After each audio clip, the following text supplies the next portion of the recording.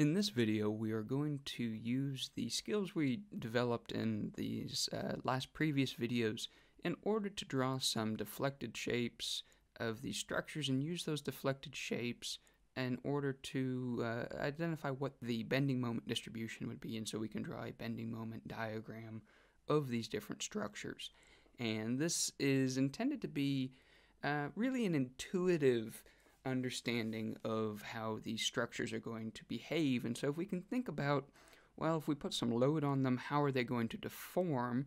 We can use that deformation, and then by plotting on the tension side, we know what side the moment's going to be, and then looking at the types of loading, whether it's point loads, distributed loads, etc., we can determine what the distribution of that bending moment diagram would be, and then from that work out what our expected shears and axial forces are. And where this is really very, very useful is an element like this where there's it's an indeterminate structure where we have more unknowns than we have equations of static equilibrium. So we've got two pins down here. So if this is a pin and this is a pin, well, you're going to have a force potentially in each of these directions where you're both vertical and horizontal. So you've got 1, 2, 3, 4 unknowns and 3 equations of equilibrium. So the first thing we're going to do is try to draw what the deflected shape of this structure is. And we'll just put up a little delta here, and then from that deflected shape we will work out what this bending moment diagram is. Now, one of the questions which is always asked is, what is this deflected shape? What does it look like? And how do we start? Well, let's start with, remember, we have a few rules, and if ever we're lost, we can sort of stick to those rules. So we'll ultimately draw the deflected shape with the red pen here, but I'll go back and forth with some pencil because I think we might need to iterate a little bit. So the first thing that we know is at the pins, well, we have no movement either vertically or horizontally. So we know that our deflected shape is going to be, our deformations are going to be 0 at these points. Now the next thing we have is, well, we've got no forces acting on the columns. So that's going to be, when we have some sort of constant moment across there, or a linear distribution, so no forces, so shear will be at most constant. And then, well, what do we know about this beam? Well, if we look at the beam, if this was a simply supported beam like that, well, we know what that deflected shape looks like. It would look like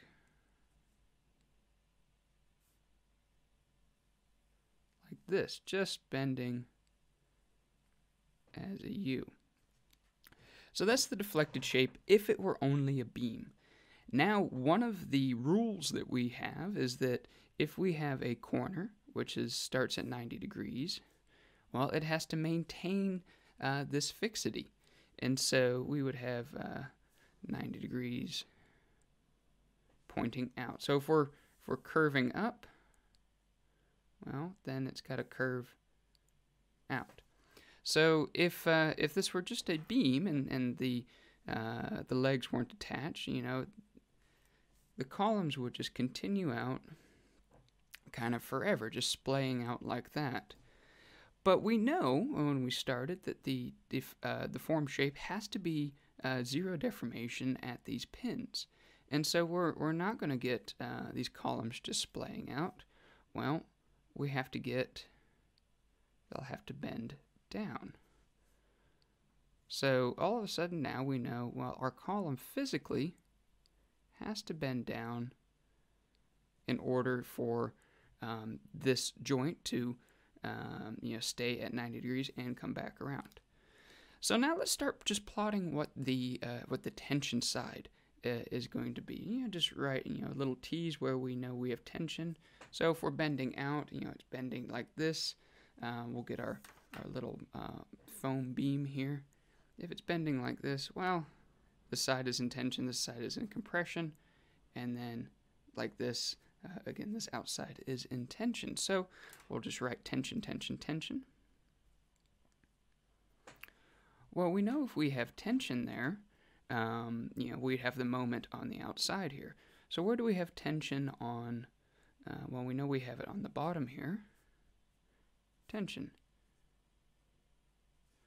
Well, now all of a sudden we've run into an issue.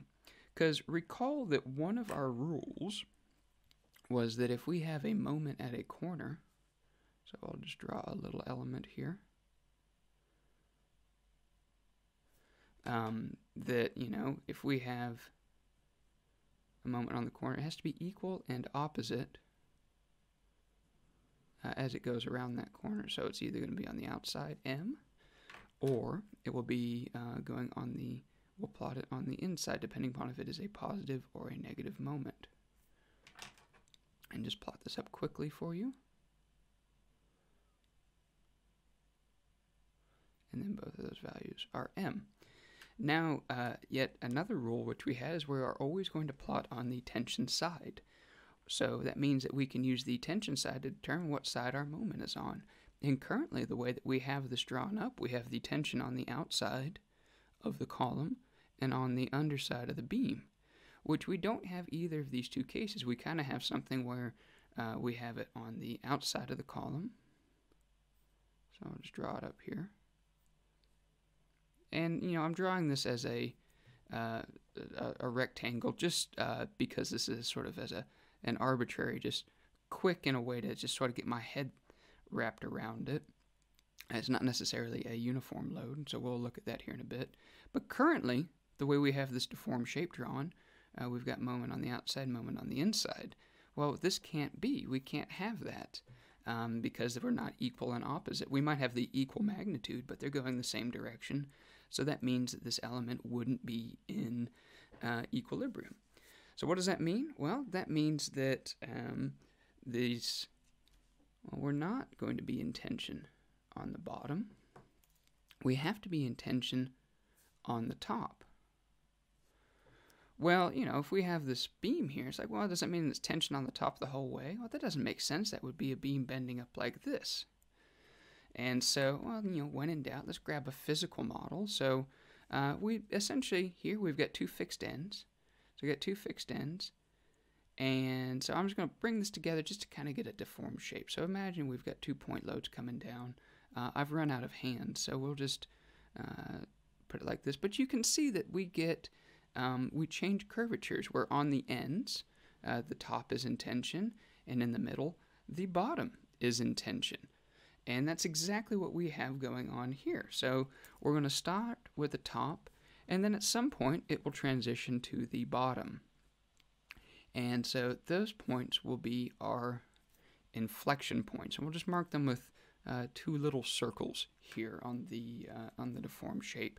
And I think there, and so that means that if this is going to be tension on the top, we have a curvature kind of like this, coming down, and then eventually it bends back up. So tension on the top to tension on the bottom. All right, so we've got that in pencil. I think that's a deformed shape, which makes a fair amount of sense. So let's just draw over that in our red pen just to finalize it, make it a little bit more apparent, and we'll again just mark the tension side.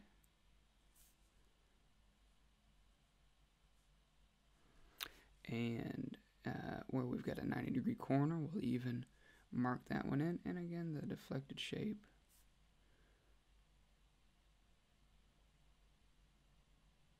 Come around something like that. And we'll just mark inflection points.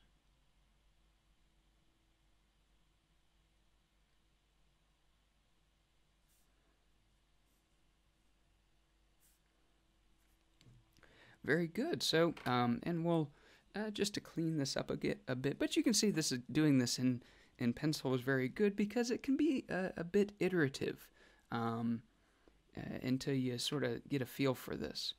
So it looks a little messy there, but we've got tension on the top and tension on the bottom. So now if we look at our moment diagram, let's just go ahead and just sort of, we know we got tension here, tension on the top, tension on the top, tension on the bottom. Well, we know if we have tension on the top, our moment diagram has to be on the top here. And if we're on the sides, well, this has to be equal and opposite. We have to have one of these two cases. So if it's on the outside, we'll mark it on the outside. Now, we can use our rules about what do we know about shear and bending moment diagrams. And so we know that if we have no load, well, we have a constant shear because the load is going to be proportional to the slope of the shear force diagram. So if it's 0 across there, well, we'll have a constant shear, and that magnitude of that shear will be the slope of the moment diagram. So if we have a constant shear, well, then we're going to have a linear moment diagram. So we know for equilibrium to happen, we know the corner, we have some moment here. And at a pin, we know it has to be 0. And if this is a constant shear, then we know we have a linear moment distribution. And we can just draw that in, make this a little bit bigger just so it matches the other side better. All right, so we've got the columns figured out, and we'll draw what way it's bending here. Now for the beam. Well, again, if this were simply a supported beam with 2-point loads, well, we know the bending moment diagram looks like that, doesn't it? Where we've got we've got no load here, so we're going to have a uniform shear. And if we have a uniform shear, we will have a linear distribution of moment, and then same over here. And then in the middle, because this is a symmetric structure, and again, this is using some knowledge we have about these simpler structures and what the bending moment distribution would be. Well, we can be pretty confident that we have no shear in the middle here because these two loads are the same. And so you'd have 30 kilonewton, and you have a symmetric structure, so you'd have 30 kilonewtons up, and then 30 kilonewtons down, 30 kilonewtons down, then 30 kilonewtons up, which is the reaction there. So that's how we're going to draw that in. And as I say, a lot of this is through understanding of how some of these simpler structures, what the bending moment distribution is out of those, and applying that knowledge to these more complicated frames. So that's our bending moment diagram. And as I said, with these, it's really useful to do this sort of deflected shape to bending moment diagram because it helps give you an intuition, because we're pretty good as people of just understanding how a thing's going to bend and move because we've done that before and we've pushed on stuff. But, this bending moment thing's kind of new to us. And so let me just label a few points here. We've got the moment's going to be equal and opposite.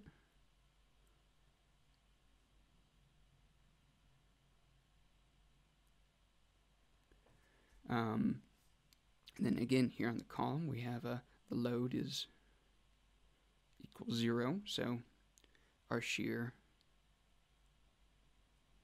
is constant. And so our moment is linear.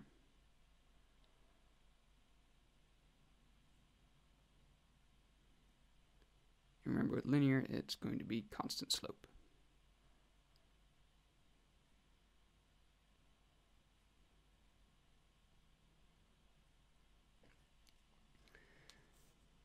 And and so remember, this is just we can utilize these rules to work through this. And so similarly, if we have the bending moment diagram, we can work out what our shear force diagram would be. So, we said we have a constant shear in the column, so let's draw that in. And again, thinking about the deflected shape, if it's bowing out like this, well, think about what's restraining it. So this column really wants to kick out this way, so there's got to be a force pushing it in.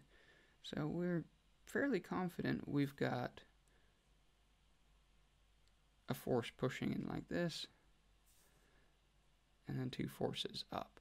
And so we can figure out sort of the direction of these without doing any math, just sort of thinking about, well, what's, you know, if the structure wants to bend out, well, what's bringing it back in? It has to be a reaction. So if we do that, well, let's just go ahead and draw what our shear force diagram is going to be. So we know that we're going to go this way and that way. So I'll just draw that in.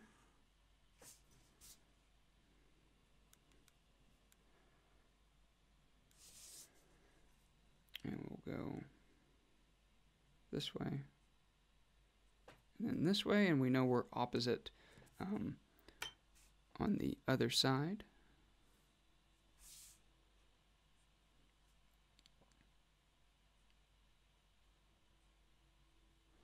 And then the shear force for the beam will be very similar to what's up top here. For if this were just a normal beam, and you know, so this is our bending moment, well, our shear force diagram, we'd have no shear through the middle. That's V, so that's what we're going to look at with this beam. Same thing, you know, we have a constant slope, so our shear force will go up, and it'll come down, and then down, and then over.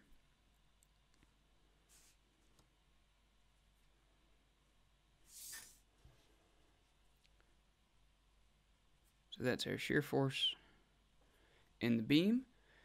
And then finally, well, we can also do the axial force, because remember, if we're going around a corner, the shear force becomes the axial forces. So we know that we've got a really strong intuition that, well, we have to have a force pushing up if this is the only thing is what's pushing down. So that's going to be on both columns.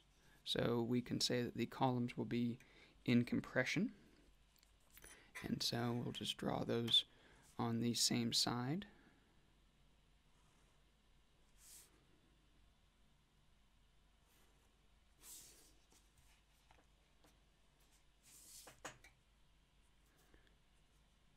And we'll put a little C for compression. And then if we look at our shear force diagram, well, if it's on the columns, it's sort of pushing out. It means that, you know, equal and opposite onto the beams, it's got to be pushing in. And so that would mean that our little beam will also be in compression. So that's sort of how our general intuition would work it out. And so let's just let's see if we're right. So what I want to do is we'll just quickly look at the shear and bending moment diagram from some computer analysis. So this is our element here. You can see it's got the 2 point loads and a pin base. And then, so let's have a look at the deformed shape. So that's kind of exactly what we had, where the columns are bending in, and then we have a little bit of curvature at the top here to match, and then mostly it's in sort of a compression on the top, tension on the bottom. So let's have a look at what the bending moments are going to look like for this. We'll go OK.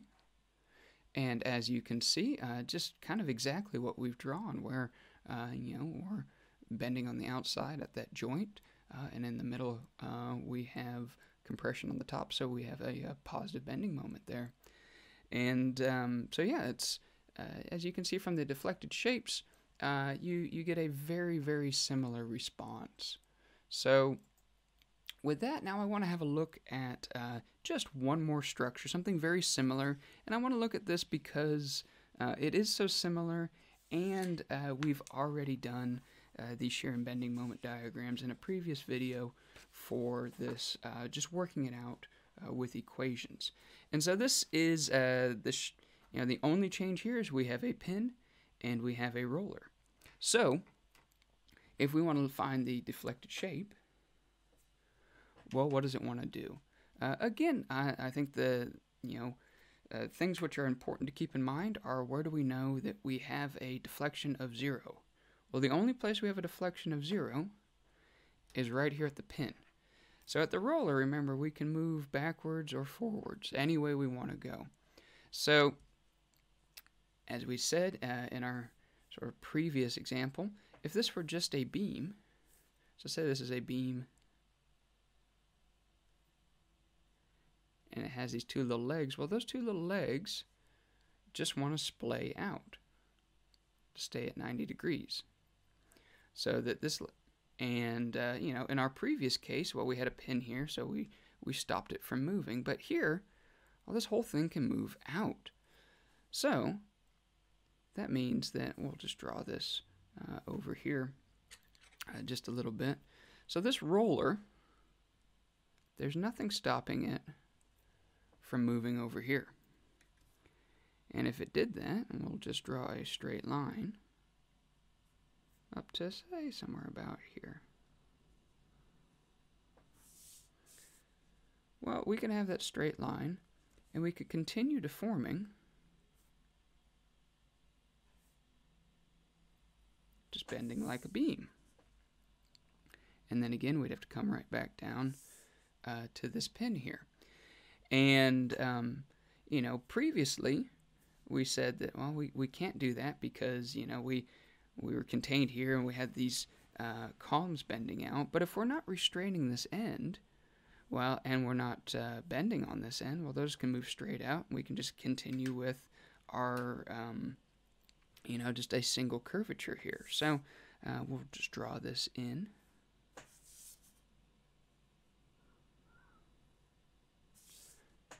And just draw it in red just to make it a little bit clearer.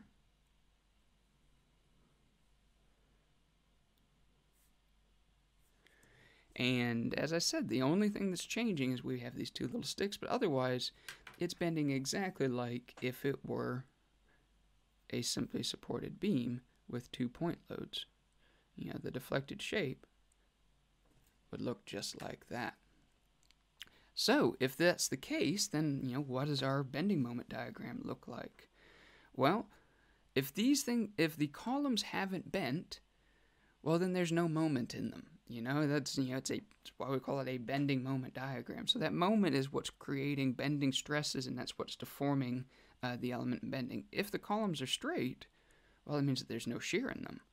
It means that we have 0 bending moment here at the edge. And so our bending moment diagram is just the same as if it were a simply supported beam. We just happen to have some columns here.